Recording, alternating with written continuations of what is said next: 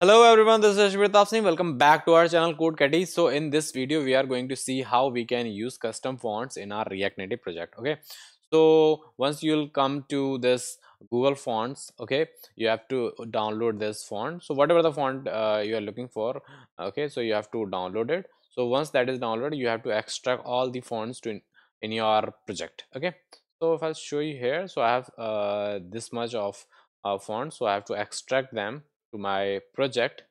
So let's select the path, this one, not this assets, under this fonts, okay, and extract them.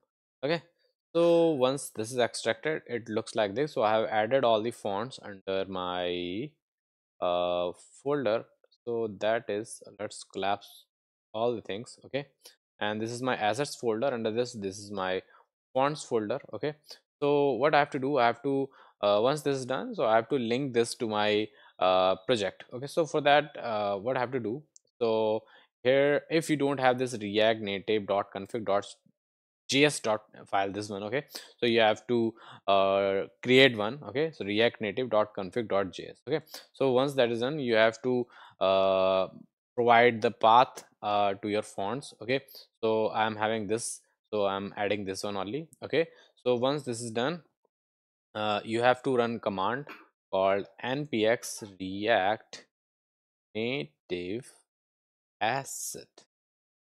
Run this. So this will take some time, and after having this all the fonts we have created will be linked to my Android folder. So if I open this, then here app folder, then source, then main, then under this assets slash font, you can see all the fonts we have downloaded are also coming here.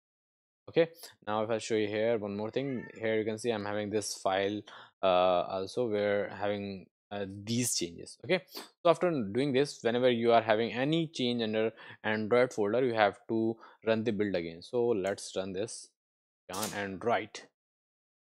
Okay, so until this will be done, I'll show you from where I got this command. So here you can see this is the command react native run Android. Okay, so that's why I have run this yarn Android. If you are using npm, then you can run npm run Android. Okay, so let's wait. Once this is done, we'll make changes. Yeah, so things are done. So here I'm having this screen where it looks like this. So let's remove this bold feature. So if I'll open my fans, so here I'm having this header text. Okay, I'll remove this font weight for now. So if I'll remove this, then it will be looking like this only. Okay, and I just want to add the font family. Okay, and the name. So let's open again. Okay, and copy any names, copy here and paste it here. So now you can see this looks like this. Okay, and I'm already having this pop-ins. Okay, so let's use this. So if I'll use pop-ins again, then I have to add pop-ins bold, then it will look like this. Okay, and if I'll add regular, then it look like this. So this is all about today's video. If you learned something, then please hit like and subscribe to our channel. Thank you.